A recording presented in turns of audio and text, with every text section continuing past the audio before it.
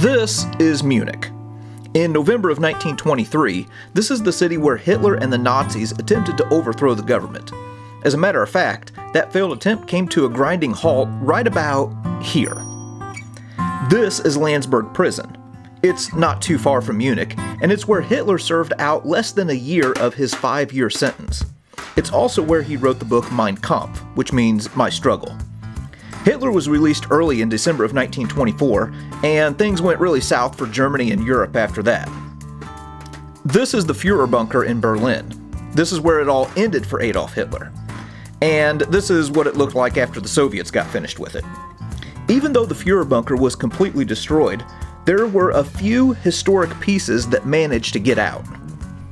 Alright, so I am at the Gettysburg Museum of History, and if you've seen any of the other videos that have been done from this place, you know that this houses some of the most rare historic artifacts that you can find anywhere, especially items related to the Second World War. Now, here also are things that are tied to the Third Reich. As we've mentioned in other videos, this is not a celebration of the Third Reich or Hitler or what they stood for, but rather these are pieces of history that we can learn from.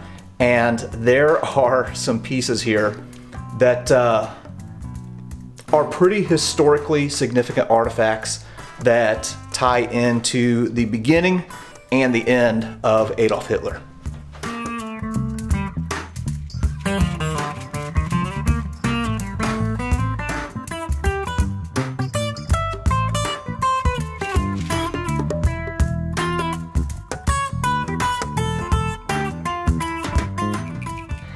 In the video we shot, War Trophies of the Third Reich, we touched on a few Hitler bunker items, and of all the Hitler artifacts, the ones from the bunker are of course the most rare. There's just not that many of them that survived. What we have here is a really unique signed photograph that was signed by Adolf Hitler. And it was actually found in the bunker by a British journalist named William Forrest.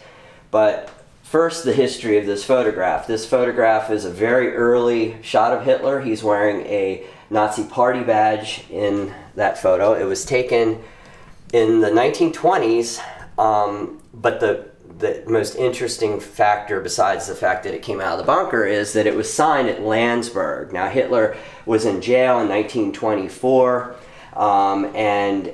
This photo was signed on the anniversary of the failed beer hall putsch.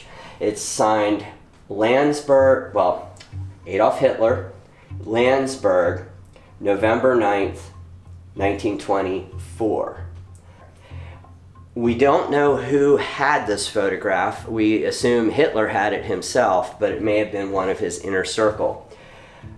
It followed him into the bunker and was found there by this British journalist named William Forrest, who was a war correspondent that was a pretty famous correspondent, and he had gotten into the bunker and found this amongst some papers. Now, the bunker, after Hitler died, was trashed by the Russians.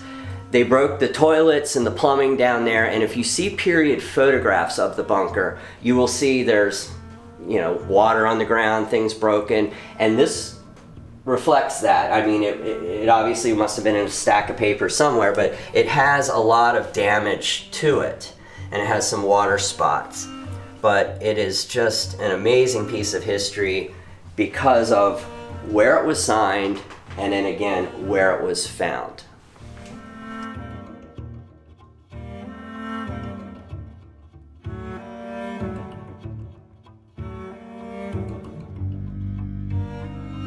Now, this particular piece has quite the provenance chain to it, and there have been several BBC articles written about this photo and, you know, whenever it went up to auction and things like that.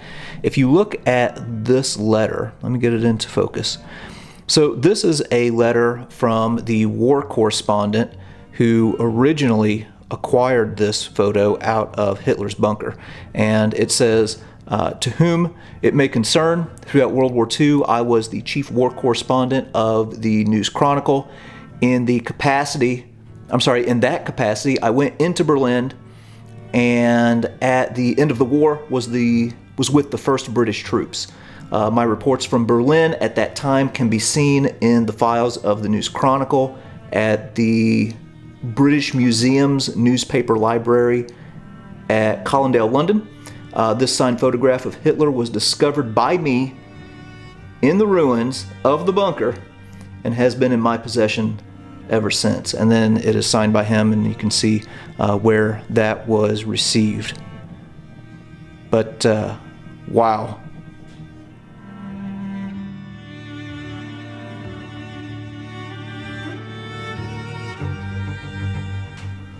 Another fascinating bunker-related artifact is this Mein Kampf, which is a 50th birthday edition, meaning Hitler's 50th birthday, which came out in 1939.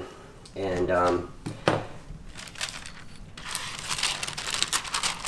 can see right there, it's dated 1939. It's a deluxe edition of Mein Kampf. And what makes this a bunker artifact is it is signed by Hitler, and we have his signature here, Adolf Hitler, and it says headquarters 23/3/1945. So what that means is March 23rd, 1945. So Hitler was in the bunker at that time. Headquarters, the Führer bunker was their headquarters at that time.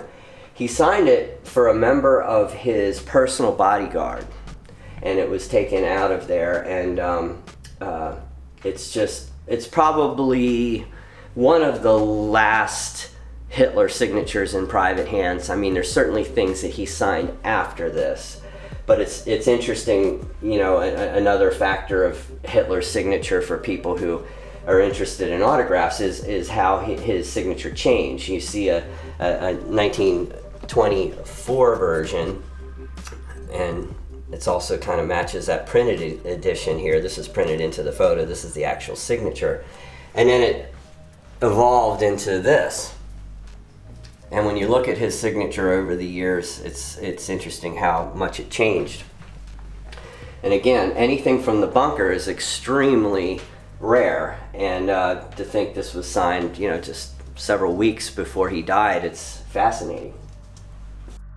All right, well, those are just a few of the fascinating artifacts that are here that really kind of connect to the rise and the eventual fall of Adolf Hitler. Again, I know that most people get this, that we're not celebrating the ideology, rather we are learning from the history, but not everybody gets that, so we have to say things like that. But those are just a few of the items here at the Gettysburg Museum of History.